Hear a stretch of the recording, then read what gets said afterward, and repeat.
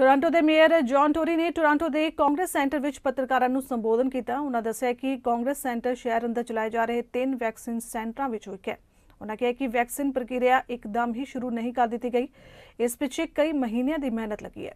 Mayor Tory ने ਕਿਹਾ ਕਿ 17 ਮਾਰਚ ਤੋਂ ਸ਼ਹਿਰ ਅੰਦਰ 80 ਸਾਲ ਜਾਂ ਇਸ ਤੋਂ ਵੱਧ ਉਮਰ ਵਰਗ ਦੇ ਨਾਗਰਿਕਾਂ ਨੂੰ 3 ਵੈਕਸੀਨ ਸੈਂਟਰਾਂ ਵਿੱਚ ਵੈਕਸੀਨ ਪ੍ਰਦਾਨ ਕੀਤੀ ਜਾਏਗੀ। Good afternoon. I'm very pleased to be here in Etobicoke this afternoon at the Toronto Congress Centre with Councillor Michael Ford, who's the councillor for this area, Councillor Joe Cressy, who's the chair of the Board of Health, and of course with Chief Pegg and with Dr. Davila. And I will just say that this, what you can see behind us here, is the result of months of work.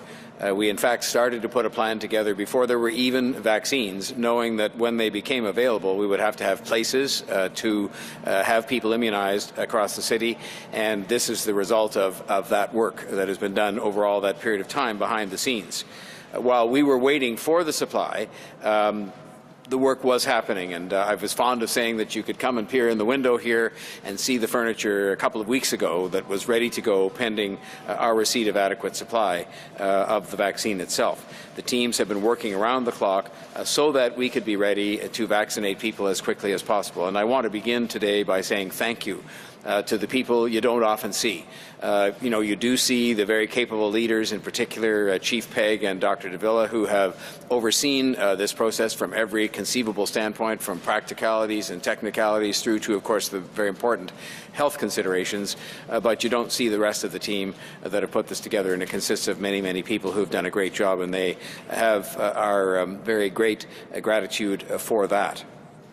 Thanks to vaccine supply which has come upon us from the Government of Canada, this site at the Toronto Congress Centre will be up and running on Wednesday, and will be vaccinating up to 450 residents aged 80 years of age and over.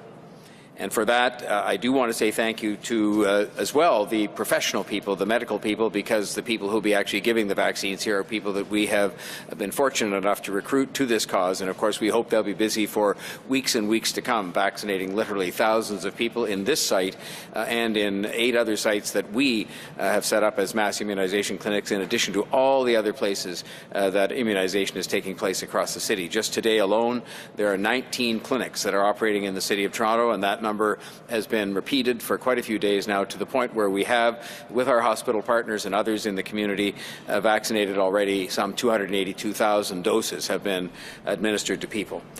The Toronto Congress Centre is one of 3